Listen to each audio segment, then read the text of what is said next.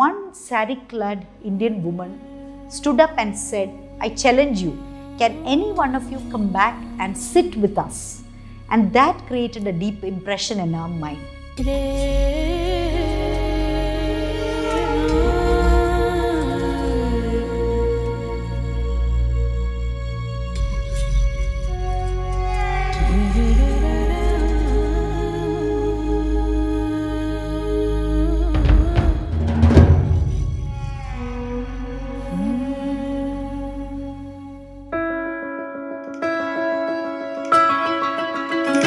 The monastic movement happened all over Europe, where there was a practice of teaching and preaching of the gospel. There was also the compulsion for them to look after the sick.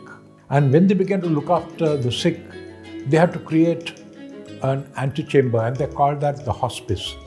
And so people would be admitted to the hospice. And this hospice, after a while, became unmanageable. And so they became autonomous. They began to be called hospitals. And so this whole ecosystem was all developed and ready by the 11th century AD in Europe. And this whole ecosystem came to India with the advent of the missionaries.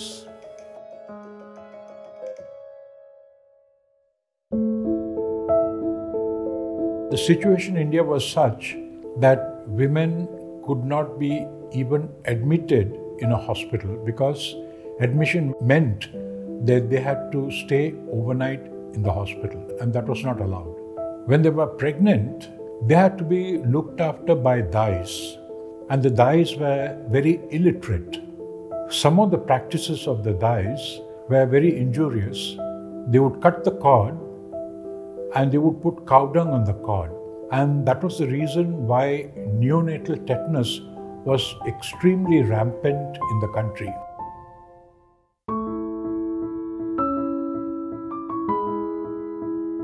So what she decided was that she will do an incentive system for the dais or the midwives, call them to her hospital here, the base hospital.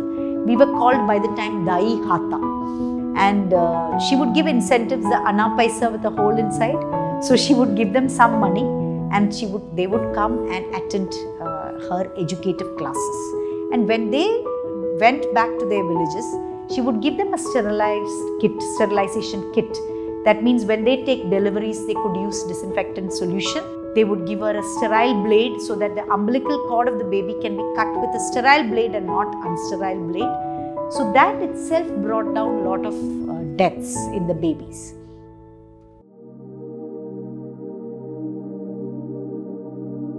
One of the reasons why Christianity fueled the development of medical mission around the world is because of its foundation. In the Gospels, there is the command to love your neighbor, to look after the sick.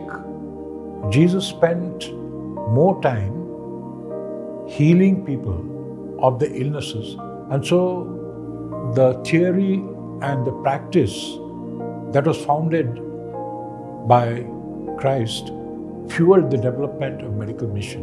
One single woman in those days to come to a strange country, strange people, strange language, she persevered. You know, that is what we should learn from her. In her own handwriting, Dame Edith Brown's handwriting, there is this famous thing which says, "The master said, come follow." That was all.